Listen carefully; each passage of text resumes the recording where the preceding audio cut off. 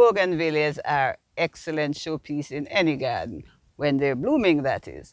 But when you have them in pots, after a period of time, in our case it's usually about 2 or 3 years, they move from this spectacular specimen to something looking more like this. Now, why? Stay tuned and we'll discuss that.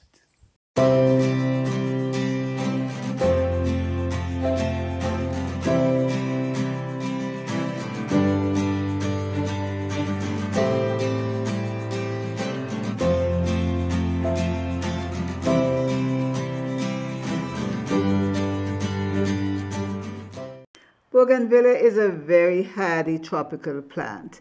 It loves lots of sunshine, is very easy to maintain, and produces spectacular blooms, mainly during the warmer, drier months of the year. Bougainvillea was our first choice for color when we established our courtyard 3 years ago. There are many attractive varieties available to choose from.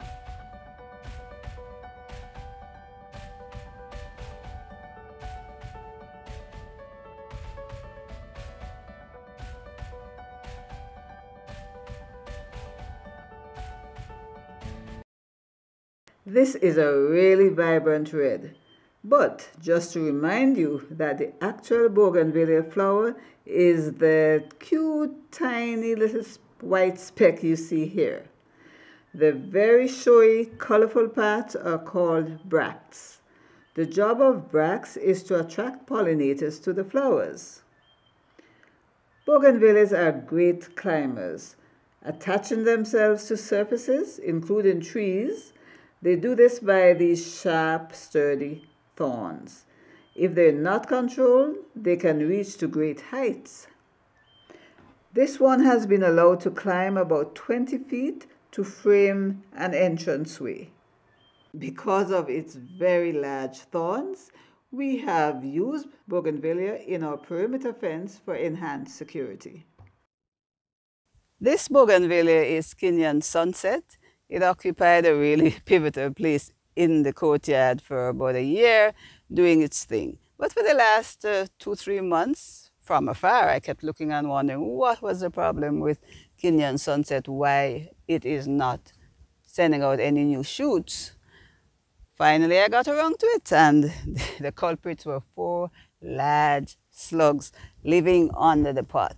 Yeah, I should have known, but it's not every plant that I get a chance to look at every week. So the thing to do now is to, well, I've evicted those slugs for sure, and what I'm going to do is show how you can prune it up, and within a period of say 2 to 3 months, we expect it will go from this bedraggled state back to its original splendor. And the main thing we're going to do to get it back into shape is pruning. So essentially this section of the video we will concentrate on how to prune Bougainvillea to get it back into the shape that you want it to be in. And pruning in this case we're going to be doing, making sure the plant is balanced on all sides. So you want a compact shape. So you're going to be trimming a fair bit from all around the plant so that when we're done, the structure of the plant would be visible and you'll be able to see whether it is balanced or not.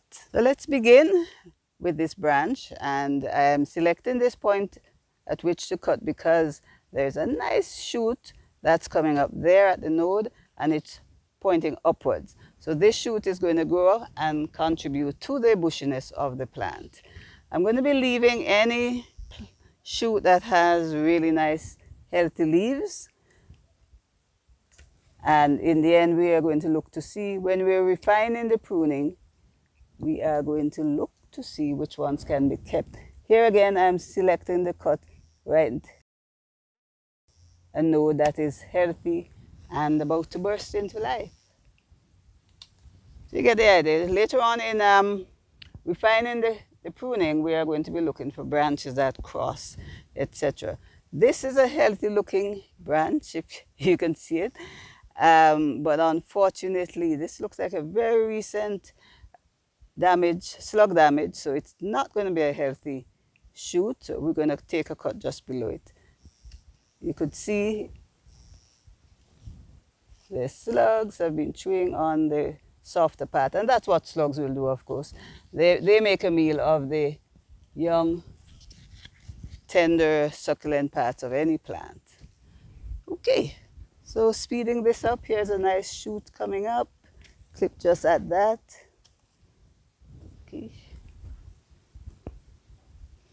That's essentially the basics of pruning. You keep an eye on the shape you want. It's like giving the plant a haircut. And when you take your cut, you'll aim for a node where there is a young shoot that is coming out in the direction you want your plant to grow. So you should not make a cut right at a node pointing downward. You really don't want your plant to be growing downwards. So that's essentially it. I'll complete the pruning of this, and after pruning there will be a little resuscitation in terms of nutrient application. Here's a nice shoot, healthy. So this is what the Bougainvillea looks like after we've pruned it. You see it's been reduced by, I would think, about 1/4 in size, and it has a more compact shape now, with lots of young buds coming in. Next step, I would say, is just to tease the soil. It's not yet due for repotting, but we can give it a little renewal by just stirring up the soil surface a bit, topping up with a mixture of soil, compost, and perlite, our standard potting mix. This will give it a little bit more rooting zone. And the last step is a nice drink of nutrients. And in here we have 20-20-20 soluble. So I would think that's all. Relatively simple steps. You remove those dead or unthrifty looking branches. Take the cut near to a node where there is a young shoot coming up. You tease it up, give it a little bit extra, a top up of new potting soil and some fertilizer. You leave it in the sun. Bougainvillea does best in full sunlight, and the amount of trimming we did is not such a major shock. But most importantly for us now, we have to be on top of the slugs, because that's what caused the damage in the first place. We'll pause for now and wait a few weeks and share with you the progress of the rejuvenation. This is what the Bougainvillea plant looks like 4 weeks after pruning. There are lots of new leaves, some fully expanded, and quite a few more just emerging. To speed up the growth of the leaves, we will make a second application of fertilizer at this time. We expect to see flower buds by week 8. If not, we'll apply a fertilizer that is low in nitrogen, medium in phosphorus, and high in potassium. We call that the bloom booster, and we actually use 7-12-40. We will keep this plant in full sunlight and reduce watering, and hopefully it will be covered in blooms within 3 months of the initial pruning, like this one.